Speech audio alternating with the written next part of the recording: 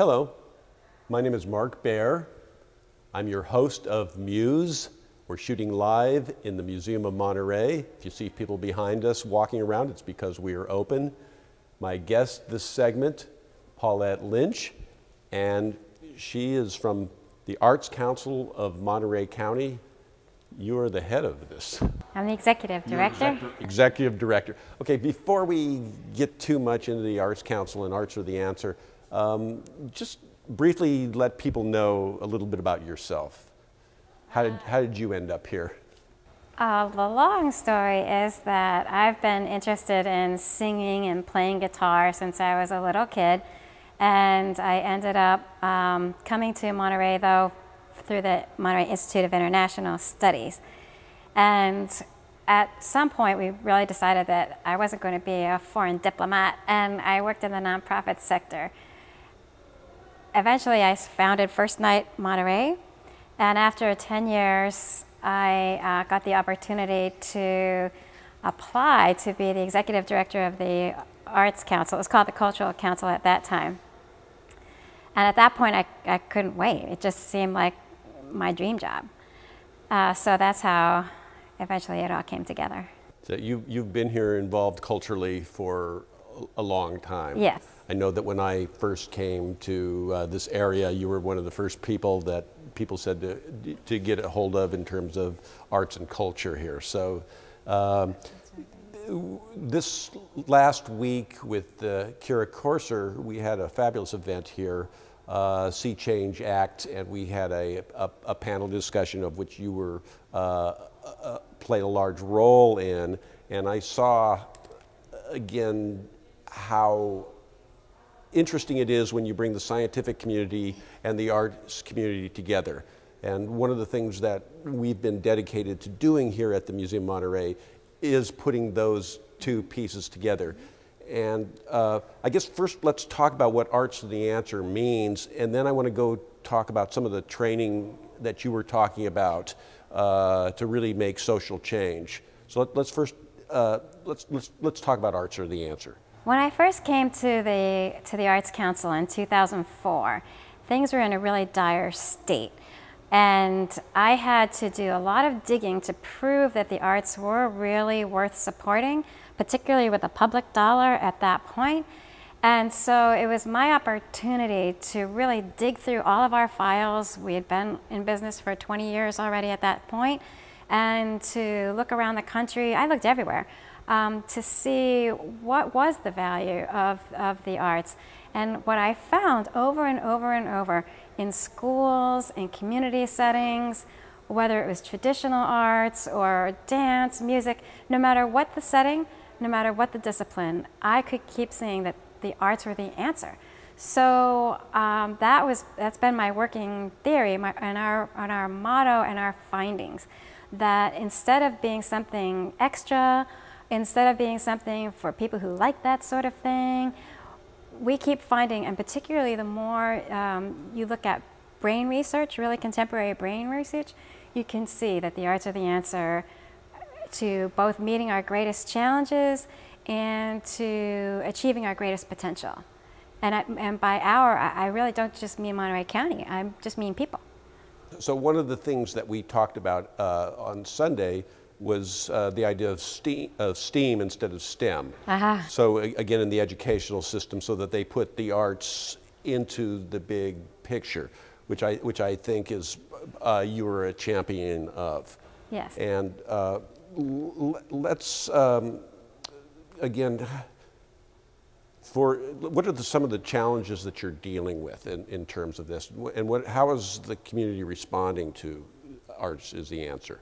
In terms of the Arts are the Answer, you don't always hear people use the terms, but one of the greatest things that happened for me last year was I was given an award as for my impact on Monterey County, and by the status on the Commission of Women, the commission's rather on the status of women in Monterey County, and they were really concerned about what's happening for women, children, and families. And so Supervisor Salinas was one of the speakers. And as he was concluding his remarks, he said, "And Paulette's right. The arts are the answer." So that's when I knew. Yes. It's really, it's really starting to stick, and my board members now will use the term much more often, and many of the people that are our partners, our grantees and allies will use the term as they understand it. And probably everybody even understands it a little differently. For me, what it means is that the arts are a catalyst for everything that we want to achieve, everything. From juvenile justice and getting kids to go on the right path, from little kids to economic development, appealing to people to come and set up their businesses here, grow their businesses here. A vibrant economy depends on a strong arts and cultural component within the community. Also, if you look in terms of just living, just an individual person, from the time that a little child is learning to read, the arts are the answer there. To the development of our aging brains, and now they're looking at neuroplasticity, the arts are the answer there.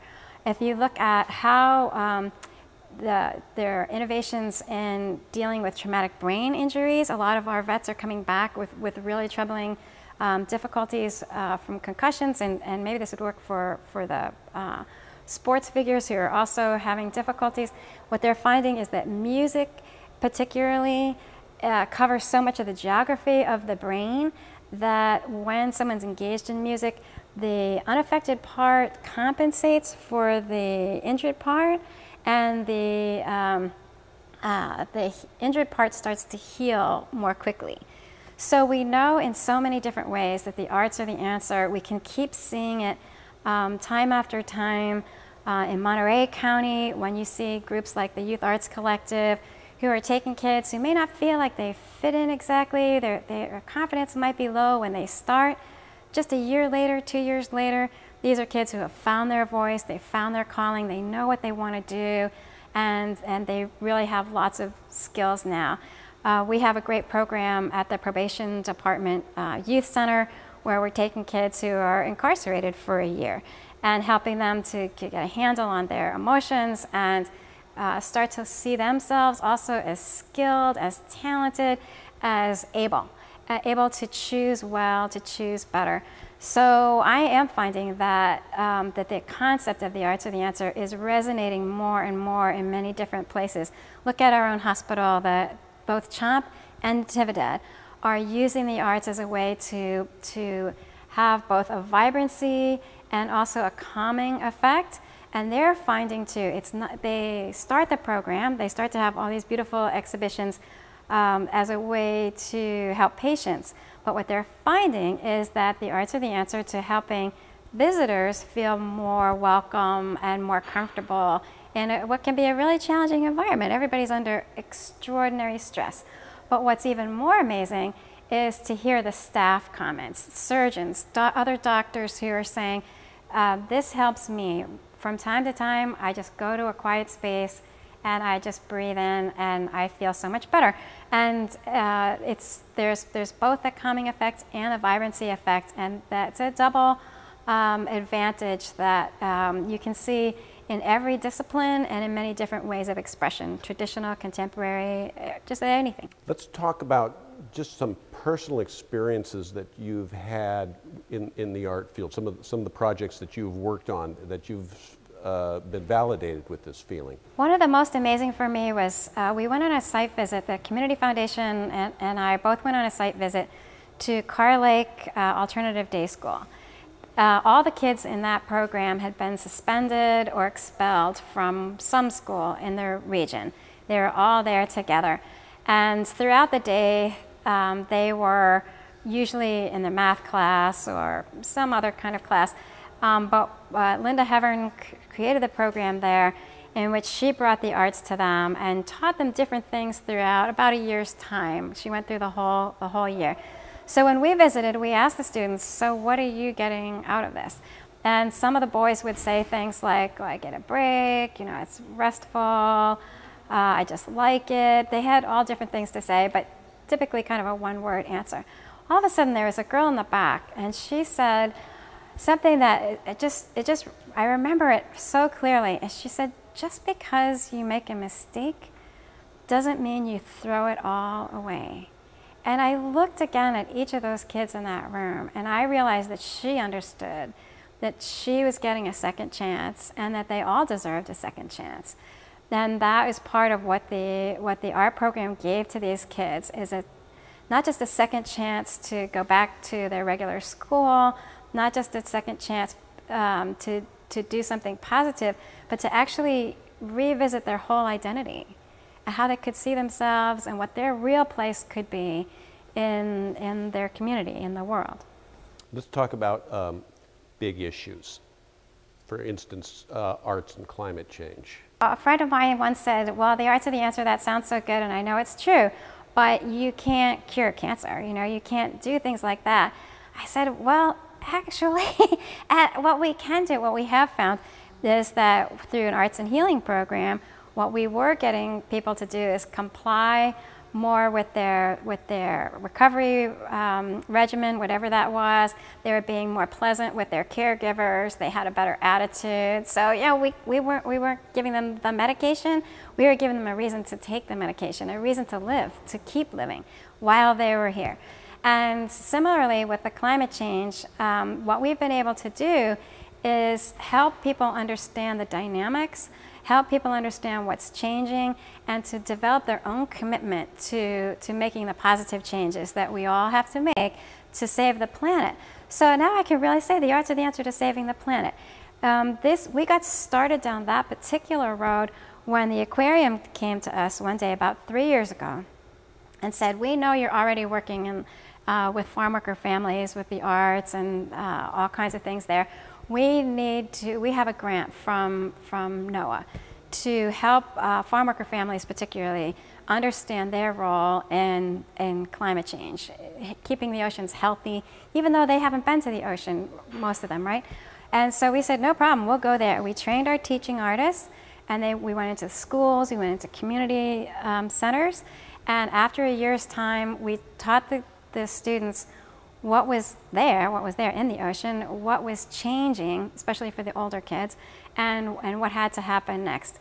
In some cases we did murals, in some cases we did plays, in some cases we did some portraits. They did all kinds of different types of artwork, but all exploring the same themes and exploring the same ideas. We then brought them all together. So these are coming from different schools, different community centers, all together in 4 separate exhibitions at the aquarium.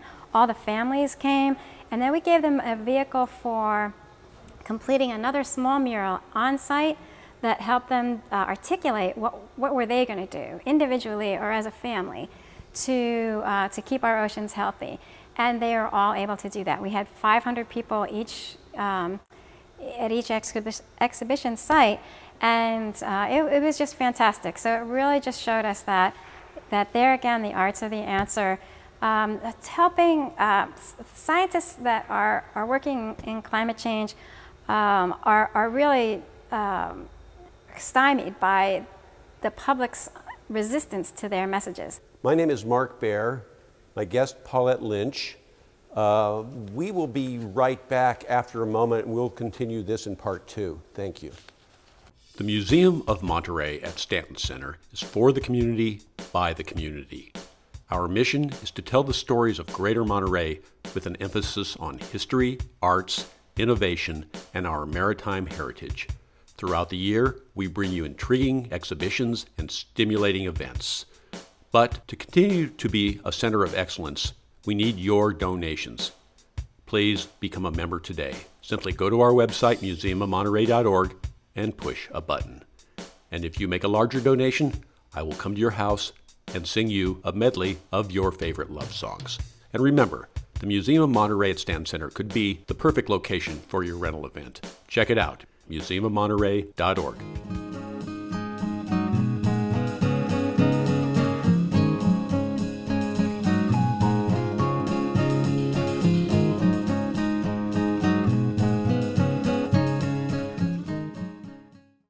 Hello, I'm Mark Baer. Welcome back to the second segment of Muse. Continuing with my guest, Paulette Lynch, Executive Director of the Arts Council for Monterey County. What we're talking about is how the arts are the answer for even big problems. again, we were talking about climate change on the last segment, and one of the things that I've learned here, and I've had, again, because we've been putting scientists and artists together here at the museum, is that while scientists have data, it's very hard to change perceptions to make people take action with just science. And the combination of science and the arts to put an image, to put a story, to put a face to a problem is much more powerful. And I think that you've had that experience. Not just me personally, not just the Arts Council particularly, but what we're finding, I had the great fortune this year of going to Spitfire Communications training, thanks to the Hewlett Foundation. Spitfire is a communication specialist company who helps nonprofits to get their story out. And they really emphasize story. And because one of their concerns has been they're watching all the scientists with their graphs and their facts and their data points and submitting more and more to the public and saying, no, really, you should be concerned about this. Look at my data. And even though some scientists are really articulate, they're still speaking a language that only their other scientists can really understand, especially to the point of feeling the urgency and especially to the point of making any actual changes in anything. That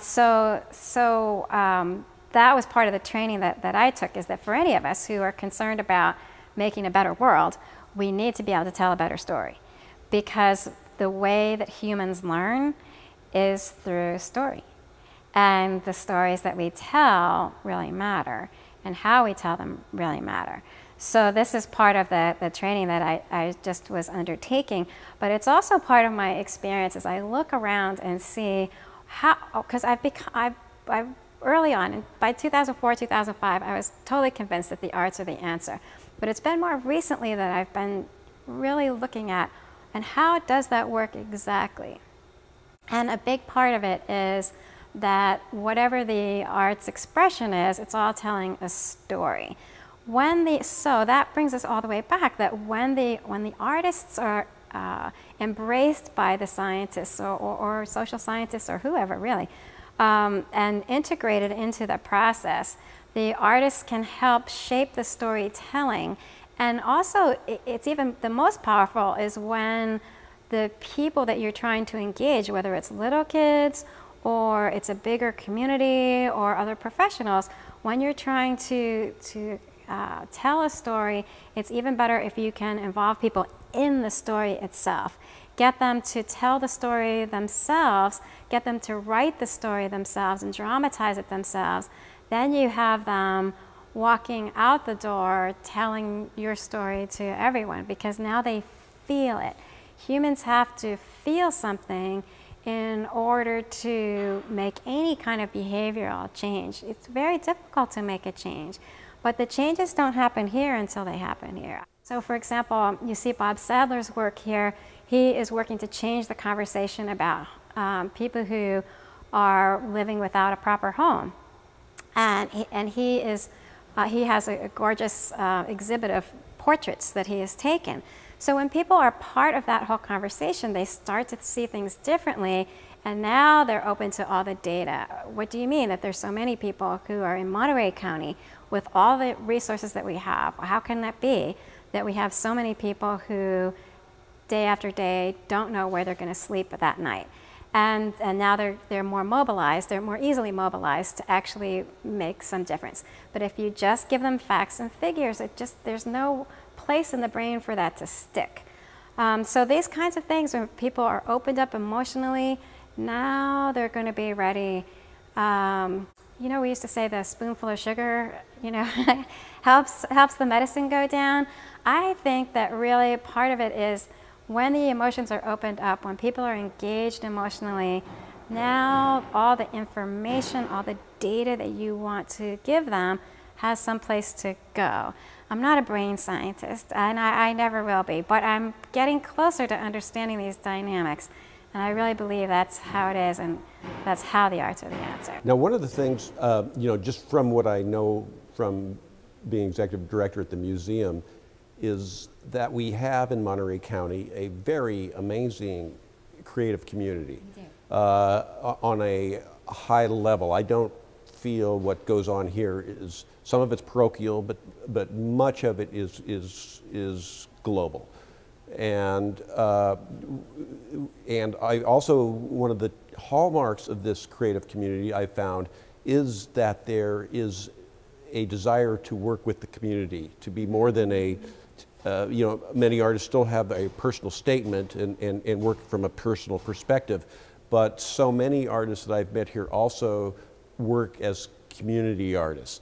Kara Corser, for example, doing, just this last week that we've. So what's your perspective on the arts community here, and some of the just kind of thrills that you've had with it?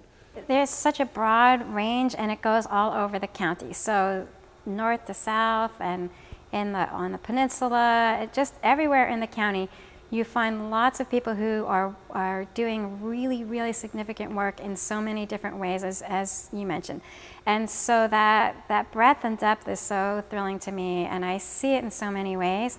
Warren Chang really stands out for me as one of those artists who can work internationally. His work is exhibited everywhere, and more so all the time. People come from all over the world to let's talk participate. About his work. So he does oil painting, and it's really exquisite detail. And a lot of his subjects are, he has a range, but for me, some of the greatest work and the most impactful is when he is showing the farm workers at work, and in different ways. And he does beautiful portraits, and just very compelling work, but that detail and his mastery of light is just extraordinary. So there's a number of people who are working in that way. They could live anywhere, but they choose to be in Monterey County, and we are so fortunate. And then you see people like Steve Agnini, who he wears every which hat in this county, which is actually, that's fairly typical in a way, that people who live here and choose to work here, they often have to do several different things to make everything work. But I think in Steve's case, it's just he's just so passionate. He just has so much energy. So not only is he our county assessor, and not only is he a promoter of several bands, he started this amazing program called Guitars Not Guns.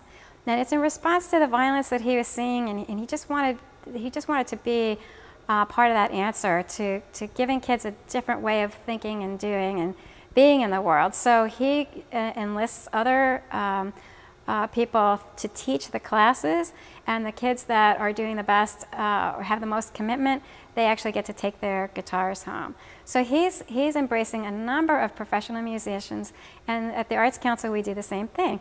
We have a range of individual artists who have their own studios, have their own work, but they're willing to go into the schools and teach. They're willing to go into community centers and do more. Jason Fan is such a great example of that same kind of thing, where he is literally performing all over the world.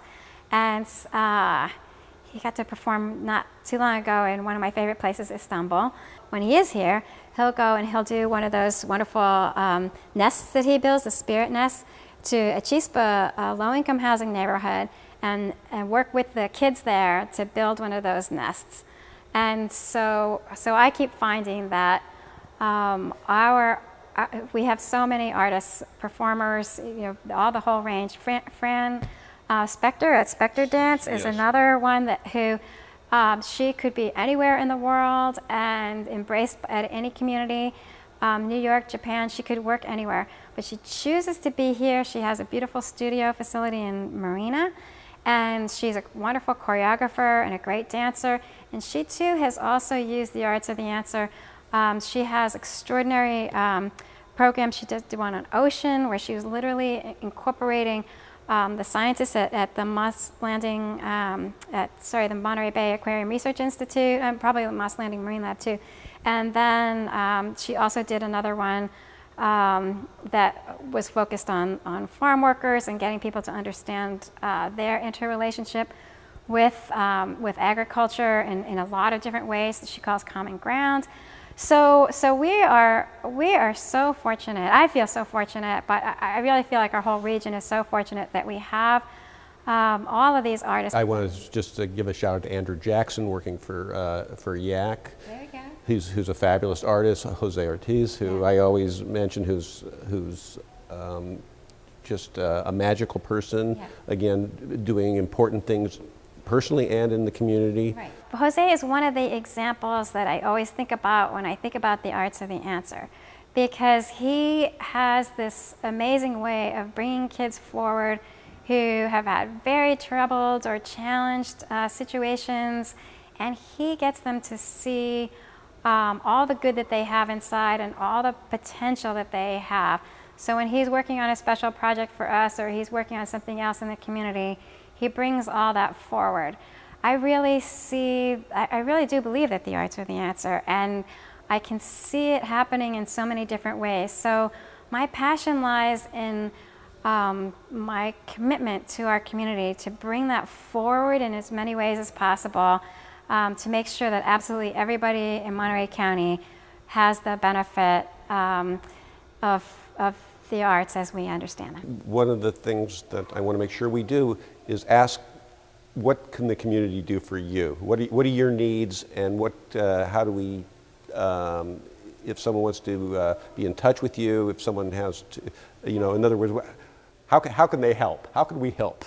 There's 3 different ways that people can help. One is just to go to as many things as you can, wherever you see them, and bring somebody. Bring neighbors, friends, children. Another way, directly for the Arts Council, is we have a great and growing body of volunteers, and there's every which thing to do, from administrative to teaching assistant to working in the community on special projects. And of course, donations are always welcome and needed to expand and improve all of our projects. And again, the website? The website is artsformc.org. And then one of the other things, just as a sign off here, I want to thank you for being so supportive for the artists of Monterey County. They need your support. Thank you. I mean, that's reason enough, and I think they are grateful, and I say thank you for them, but they do need your support, and you've been a champion of the arts. We're getting there. My guest, Paulette Lynch, Executive Director for the Arts Council of Monterey County. I'm Mark Baer. This has been Muse. We'll see you next time.